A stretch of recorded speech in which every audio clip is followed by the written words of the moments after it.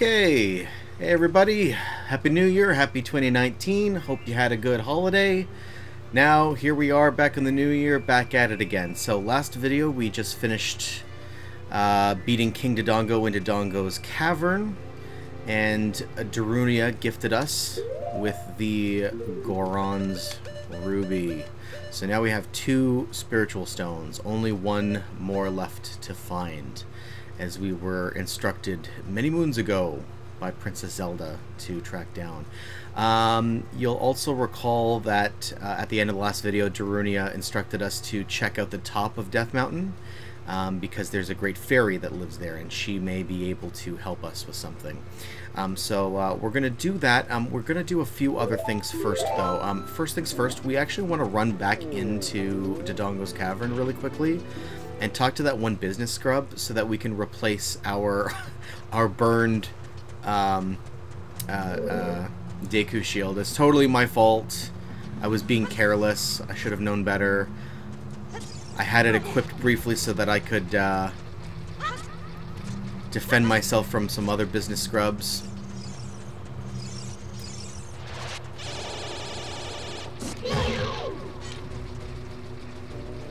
Let's see here. Well, we don't have a shield to bounce his attacks back, so maybe we can just use our regular shield. That's not going to work. Okay, how about Deku Seeds? There we go. We can just shoot the guy. Alright, I give up. If you let me go, I'll sell you Deku's shield. It's 50 rupees, so it's a little bit more pricey than it is if we were in the forest, but that's okay. We've got the cash. Deku shield, switch to the equipment subscreen.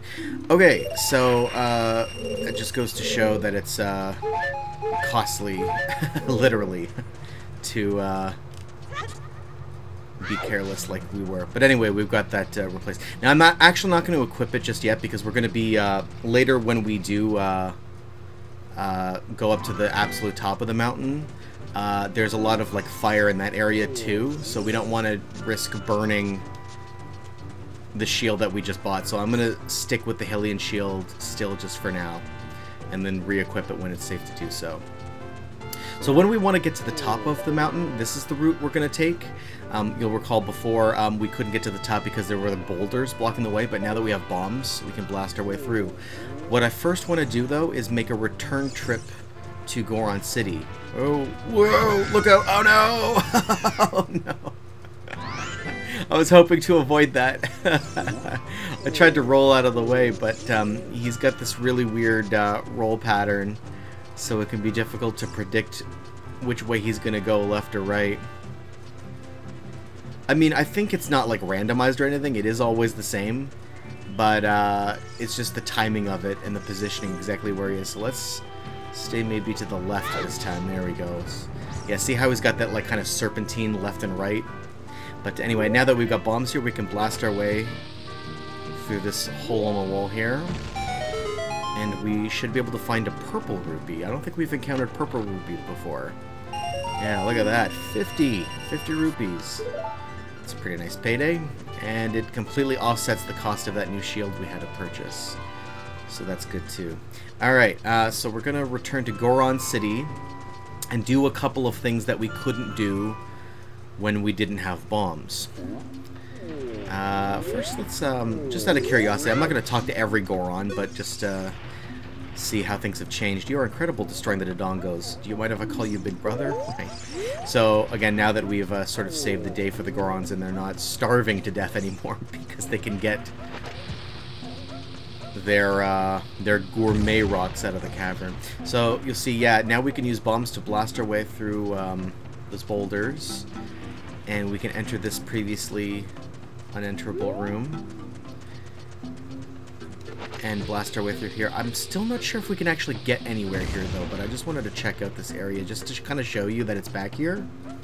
Also, I forgot to mention this. I thought I took for granted that it kind of goes with that saying, but because I was talking about when you were picking up the bonflowers, you do that all with the action icon, right? So you press the blue action icon, the A button, to pick up the bomb flower, and then again to throw it. But now that we have bombs in our inventory as a C item, you press the C button, the corresponding C button, obviously, to bring out a bomb. But then you can whereas the action icon will also, again, function the same way to press it to either throw it or drop it at your feet. You can also press the same C button a second time to function the same way, to either throw it or set it down. I forgot to mention that. I probably didn't need to, but, you know, just for the sake of thoroughness.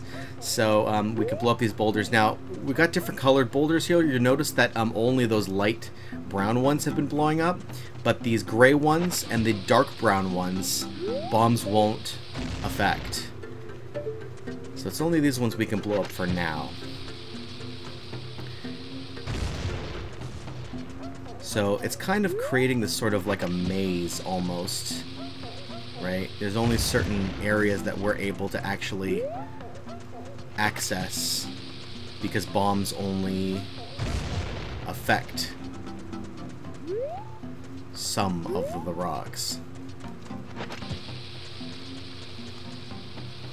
So we'll see what there is to do in here. Oh yeah, okay, so we can get to the back. Ooh, another purple rupee.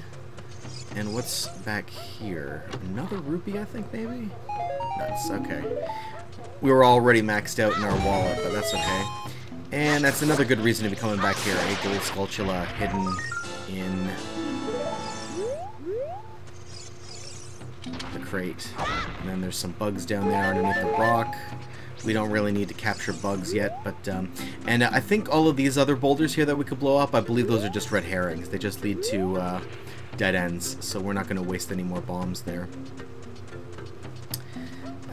So we'll come back out this way. Now, I'm not sure if technically... Yeah, so you see how there's this, like, rope here? And remember when we first visited Goron City, we showed that you were able to, if you're real careful and real slow and steady with it, you can tightrope walk over here. So technically speaking, we didn't actually need bombs to enter that area. We could have used the rope here to bypass those boulders over there, but of course once we got in there, there wouldn't have been anything to do anyway because we would still need bombs to blast our way through. But anyway, I don't think there's anything else for us to be doing on the top level, but I'll go down the stairs proper just again for the sake of thoroughness so that I can keep track of what levels I'm on as I visit them. There's still not anything that I can do in that chamber. But now that we're down here, let's see. Well, we didn't even have the Goron's bracelet at the time we were here, so we'll just use bomb flowers instead of wasting our own stock. We can blow up this wall, and there's just another one there. And hopefully we don't get knocked down by that giant rolling Goron again like we did last time. We'll have to be wary of him. But in here there's another 2 walls, I believe. Blow up one, and then just one more. I've only got the 5 bombs, so I want to conserve them. If there's bomb flowers available, then why not use those? There we go. Whoa, now that is what I call a big Goron. I'm working on something really cool right now, but I think it's going to take a while. If you can wait 5 or 6 years, it should be ready, okay? Okay, sure. I've got 5 or 6 years time to wait, why not? I can't remember if it says anywhere actually in the game, maybe from like a gossip stone or something really kind of obscure like that, but I believe this guy is referred to as Metagoron. Not to spoil it, but, well, here I go anyway. Later in the game we're going to encounter a Goron that's even bigger, and he's known as Bigoron. Big Goron, get it? Alright, so this guy here, part of the trick here, is to use a bomb to see if we can stop him from rolling around. There we go, so you gotta time it, position it just right so that it explodes as we go to it. So we'll talk to him. Why did you stop me? Don't stop me here. You can't stop my wild rolling. This wild rolling is the only way to relieve my stress. Now stand in awe of my wild, wild rolling. So kind of like with the heart-pounding grave digging tour, this is also kind of a randomized thing. We have to kind of just keep doing it until the game decides to finally reward us, and it could take any number of tries. I've had it happen where I get the reward for doing this like immediately. I've also had it where I've had to keep bombing him over and over and over again before he finally gives us the reward. So basically he just keeps repeating the same thing until finally the randomizer in the game decides you've done it enough times. So we'll just keep bombing him, just keep stopping him. Hopefully I don't completely run out of bombs, like I ran out of rupees in the graveyard. Ah! Here we go. Alright, I'll give you this in praise of your courage. Alright, you got a big bomb bag. Now you can carry more bombs, up to a maximum of 30. Of course, he just keeps on rolling anyway. But you just keep doing your thing, man. Whatever. Don't let me stop you. So that's nice. If we check out our inventory here.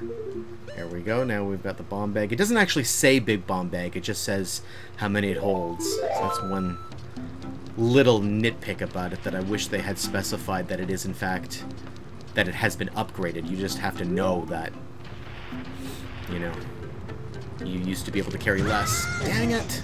Thought I could just roll through that little crevice in between there. Oh yeah, here's that sign that I was going to read the last time that I was here, but I got knocked down by him. It just kind of talks about him. Yeah, if you can stop my wall rolling, you might get something. Hot Rod or Goron.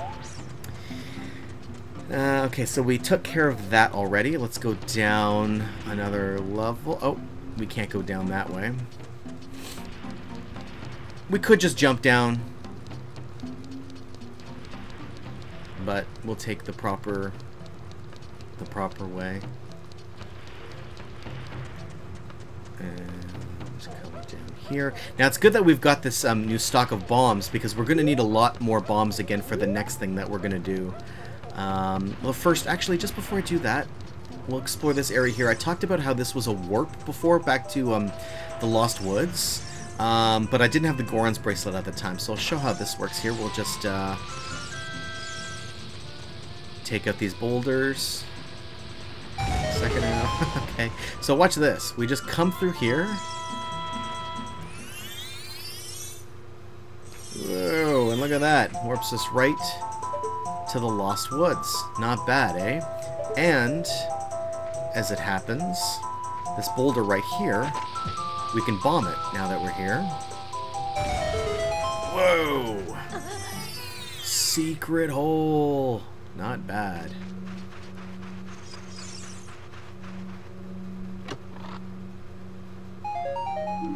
Blue rupees. Okay, well, again, we're still maxed out.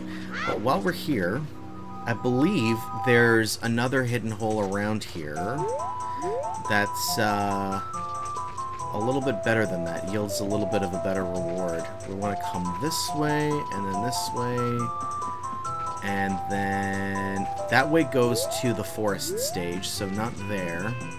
We'll come up this way. So there's a boulder here, but I think it's still not that one. I think we want to go this way. I think it's this boulder.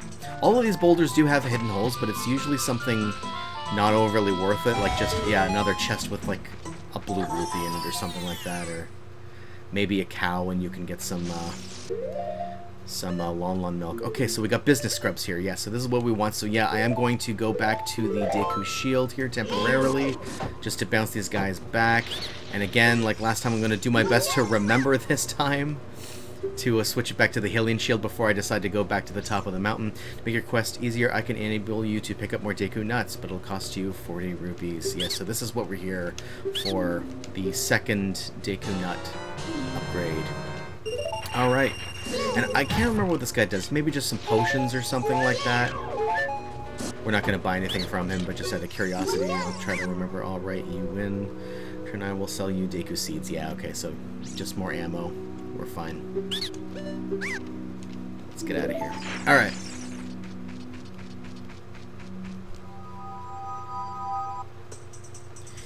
So, how do we get back now? I think it's this way. Yeah, and then this way. And then this way. And then this way. And then the portal back should be on our right. Yeah, there we go. Back to Goron City we go. And now I want to go back down to the bottom level. And we're going to equip our Deku Sticks. Again, there's that hidden one that Goron put in there, remember? And also, before we do anything else here, we can also get into this here, also previously not accessible. So we'll blow our way in here, and look at this, it's a Goron shop. Welcome. So talk to the owner. Thanks to you, we're all okay. Why don't you buy some bombs now? So you can see bombs are clearly their specialty. They got a lot of bombs for sale here, and then some recovery hearts also, red potion, and this is something that we haven't seen before. That's interesting. Goron tunic. 200 rupees. A tunic made by Gorons, adult size. Protects you from heat damage. So because it's adult size, we can't even wear it anyway. So that's kind of weird that they would put something like that in the game if we can't wear it. But and look at the price on that. 200 rupees. That's pretty steep. We would need a full wallet in order to be able to afford that. But anyway, what we really want is to go back into Darunia's room. And I think he should be back here. Yeah, let's talk to him here just for a second. See what, if anything, he's got to say here. Hey, brother, play that tune again sometime soon. He really liked that Saria song. Oh, yeah, and there's another Deku Stick there. If you missed the other one or you need more. So the reason for this is that he's actually got lit torches in here. So that's why we want to come here with our Deku Stick. Because then we can transfer the fire out to the unlit torches out here. And if we light them all up, I think there's 4 of them, yeah. 3, 4. Whoa, that big multi-faced Goron vase starts rotating around like that. And the reason we want to do that is because now that it's doing that, it triggers sort of a little mini game where if we come up to the top here and if we can manage to throw bombs into the top of the vase, we're rewarded. And the rewards get progressively better and better. Dang, that would have gone into, I think I just took too long with the fuse. My aim was pretty good. There we go. Got in.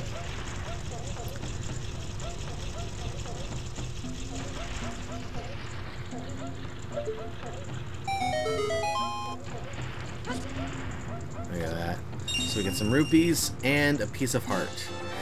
For some reason I thought I had to do it 3 times before I got the piece of heart. Because I think that you can continue throwing more bombs in and getting more prizes. Maybe it's randomized or something then, because I seem to recall before having to do this multiple times before I finally got the piece of heart. Maybe I'm imagining that.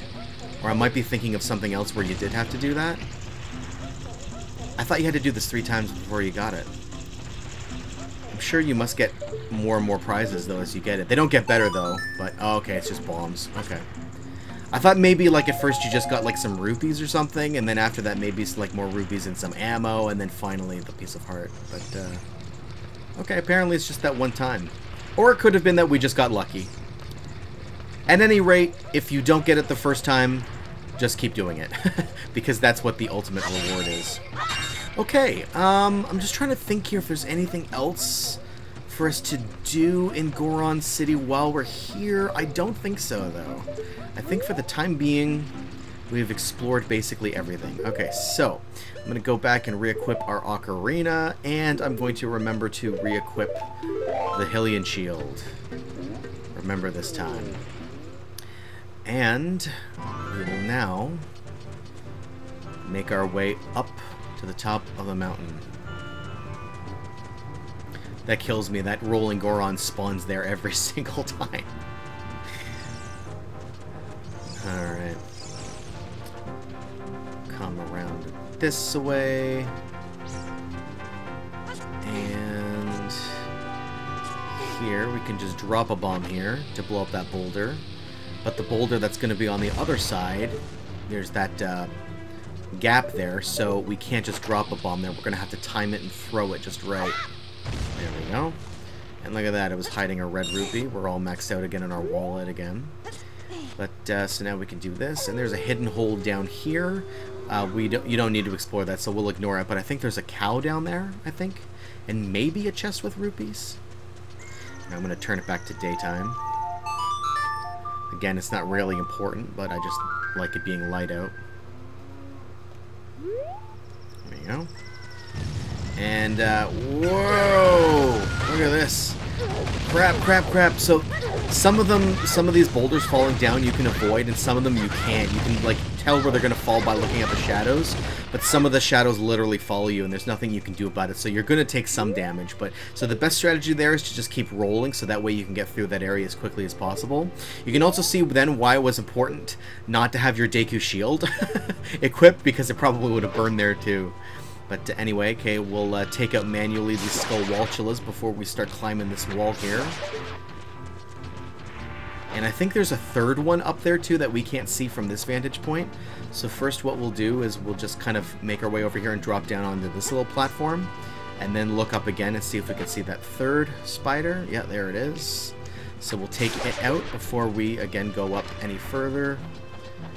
And I think there might be a gossip stone on this landing here, maybe? Yeah, there is. Again, we don't need to bother with gossip stones right now, but that Skulltula did drop a heart for us. Oh, look at that. And there's our friend Kepora Gebora again. So we'll ignore, I'm going to ignore him first, just for the time being, but you'll see here there's two places here. There's a bombable wall there, and then there's this entrance here. So if we go in here, watch the area this takes us into here. Death Mountain Crater. But, Jordan, it's so hot in here. We can't stay here for long. So look at that. It only gives us 32 seconds before we've got to get the heck out of here. So I'm just going to come in here just to show you the area, show you the fact that that happens, and then also to just break open that crate, grab that gold sculpture real quick. And then you can kind of see in this area here, we're like sort of in the maw of the volcano inside, but we can't stay. We got to get the heck out of here. Maybe if we were able to equip that Goron tunic, that would have helped us be able to remain in here for longer. But we can't wear it as a child. So we'll come around here now, bomb this wall, and this is the secret entrance to where we will find the game's first Great Fairy. Great Fairy's Fountain. So these are always nice little areas. They're really pretty serene. And you'll see all it is this altar that you can approach with this pool of water.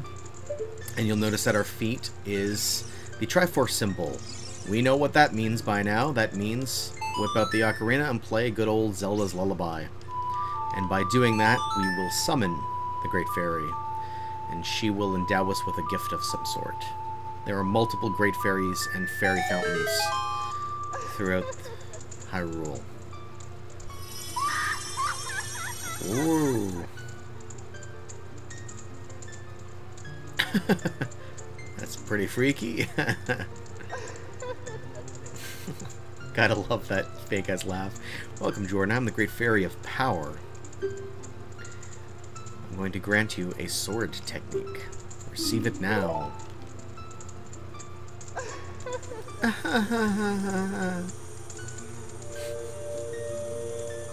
Being sarcastic, lady?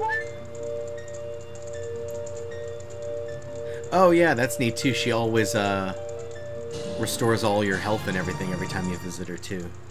You mastered the secret sword technique of the spin attack. Hold B to charge your weapon. Release B to unleash a wave of energy with your spin. If you want to release energy without charging your weapon, just rotate the stick once and press B for a very effective quick spin. When you charge power for a spin attack, magic power will be consumed. Pay attention to your green magic meter. Hey boy, you're a messenger of the royal family, aren't you? Next time you're in their neighborhood, you should drop in on a friend of mine who lives by Hyrule Castle. She'll surely grant you another new power.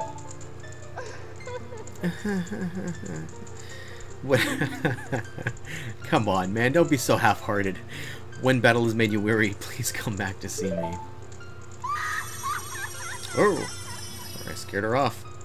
Look at this. Whoa, green meter appearing under our hearts. Now we have magic power, finally. So basically, all this is we've always been able to do a spin attack before. Hang on a second, Navi's interrupting me.